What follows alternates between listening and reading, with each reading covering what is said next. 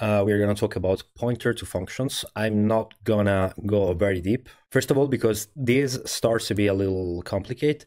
And generally speaking, pointer to functions are not super used. Of course, this boils down to the type of code you're writing. But I would say initially, if you are a beginner and if you're watching these kind of videos, you are not gonna really use pointers to functions. Anyway, this is just a gentle introduction. I would like you to understand what is going on with pointer to functions and take home the overall ideas, the overall principles.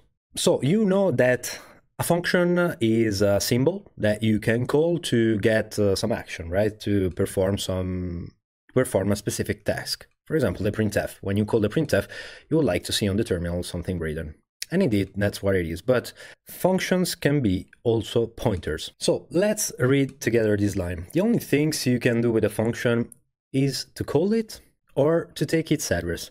So if the name is not followed by the brace, the round brace, well, it means that I don't want the function to be called, but I want something different. Indeed, I want the address of the function. So take home message. If you write the name of the function without the round brace, it means that you want the address. It is kind of similar if you want to the array decay, right? When you use the name of the array is going to decay to the pointer to the first element. Well, in this case, it's similar if you want. The principle is similar. If you use the name of the function, it's going to, quote unquote, decay into the address to the function.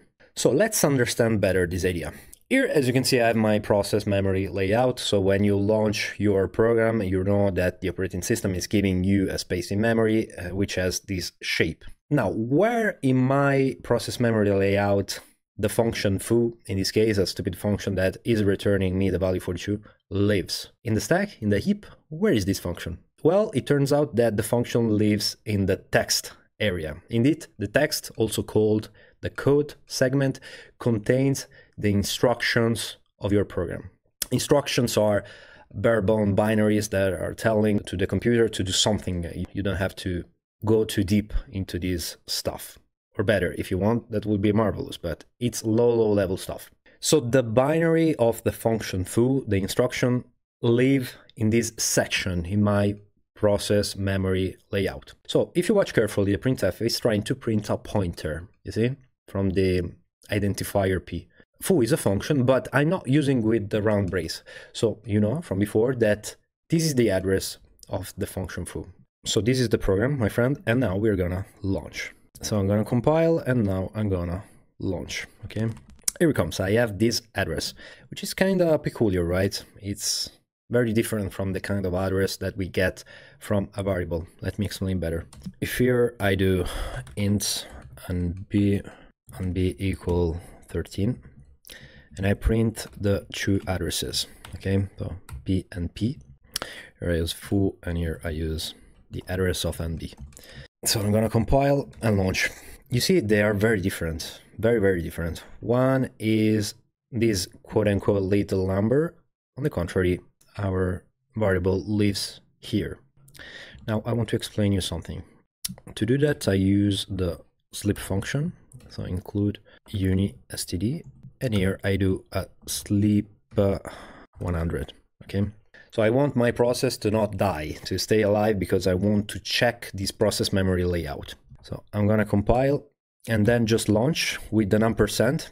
So I have the terminal, I can use the terminal, even though the process is running on the background. So enter. Now I check PS. Here immediately you can see the addresses, right? The printf has worked. So I say PS, you can see that the process is running. Now I do virtual memory map of the process, and then I pipe this into less.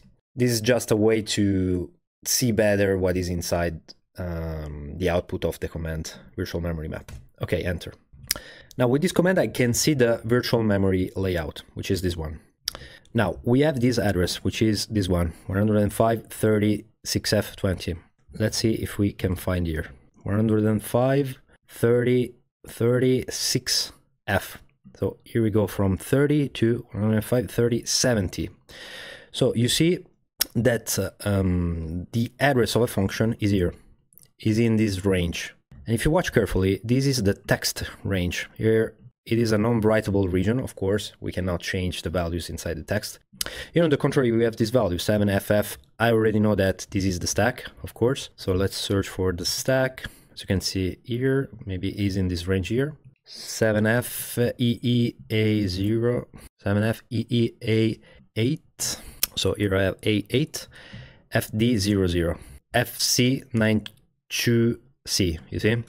So I have the variable which lives in this range. So I have one range here. On the contrary, I have the function that is living in this range. Okay, so this is low-level stuff, technical stuff, but just to give you a glimpse. So this is the abstract view that I proposed to you, in which we have our function that lives inside this place. Now let's zoom in a little bit. So we have our function foo that lives inside the text segment. And basically this foo is a pointer to instruction 0, if you want, of the function foo. So instruction 0 of the function foo has that specific address inside the text segment, you see? To make it clear, if we have more functions, for example, add, subtract, multiply, divide, we are going to have multiple pointers that are going to point to the instruction 0 of the relative function, you see? That's what it is, my friend. That's what is going on.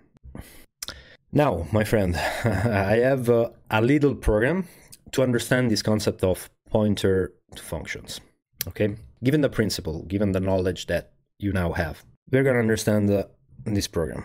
So here, immediately you can see that I have 4 prototypes, right? For function add, subtract, multiply, and divide. You immediately notice that they all have the same signature. They all have the same prototype, because they give me back an integer and they take as an input an integer, okay? Here I have another function that is called performed arithmetic. And this is a special function because it's gonna exploit function pointers. So the function is taking 2 integers and this strange thing here, you see? This, my friend, is a pointer to a function. It has this way of writing. Essentially, it is almost like a prototype. The only difference is that we have these round braces here. And indeed, when it comes to pointer to functions, the syntax is not very simple. So now look there in my main. I have a declaration of 2 variables, a and b. And here I want to perform arithmetic. In this case, I want to perform the addition. So I call the function perform arithmetic, and I give as an input add. Add is the name of a function, right? Is the name of this function here. I've defined add here. This is a very silly function that is returning a plus b. But here I'm able to pass add. That now you know is just the address of the instructions in the text. So it's just an address to the function. So here, every time I call perform arithmetic, but with a different pointer, right? Every time I change the pointer to the function. Perform arithmetic only knows that it's gonna receive a function with a specific signature. And that's the important part. The thing is that a pointer has to be consistent if you want to use in this fashion. All the pointers have to be an integer as a return and 2 integers as an input. So let's try to launch this code and let's watch if it works. So I'm going to compile. So here I have the sum, which is 10 plus 5 is equal 15, of course. And the address of the sum function is this one. I have the difference. I get 5. This is the address of the difference. As you can see, it's fairly close, right? It's fairly close one each other. We have only a gap of 20 in hexadecimal, of course. So it's going to be a gap of 32 bytes. Here I have the multiplication, and here I have the quotient, so the division. Okay, it works. So at the end of the day, the name of a function is just an address, a spot in your memory in which you have the relative instructions to achieve the goal of the function itself, right? Here with pointer to functions, we are exploiting this property. I repeat to you that it is important that the signature is the same. Now let's try to change a little bit. I'm gonna do another integer, and this time immediately I get a warning and it's telling me incompatible function pointer, because you can see that this is another type, right? I have another type of pointer, so it's giving me a warning because I have a pointer to function that has another signature respective to the one that the function is able to take. The last thing we have to demystify is a little bit the syntax, which is kind of super tricky of pointers to function. So we go in this website, which is gibberish to see, and we're gonna type for example, int, and then we are gonna do, I don't know, pointer to foo, and then we're gonna do int. As you can see, I have declare foo as a pointer to function that takes 2 integers and return an integer. Now, why it is important to use the round braces here? Well, let's try to remove them. This is a prototype, as you can see. We're declaring foo as a function that is returning a pointer to an integer. So that's the problem.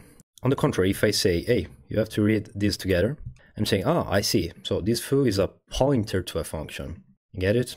Now, of course, here I have all the values that I can have. And that's all there is. This is the way by which you can declare a pointer to a function. I want to stress out that I don't use pointers to function very often, but it's useful to know how they work. So I just gave you the overall principle, the overall idea. A function name is just a fancy way of talking about an address in memory. I recall to you that all the names, all the variable names, function names are just an abstraction for us to read the code. But at the end of the day, we have only numbers, we have only addresses, we have only binary values. All the symbols are just an abstraction for us. Okay, my friend, I think that with this mini course, you have a better understanding of pointers. Hopefully, I really hope. Basically, this is the video I wanted to watch when I started to learn about the C programming language. Of course, there is a lot more to dig, to understand, to practice, because pointers are a tremendous bad beast to tame, but this, I think, is a very good introduction. All right, my friend, thank you for watching. Take care.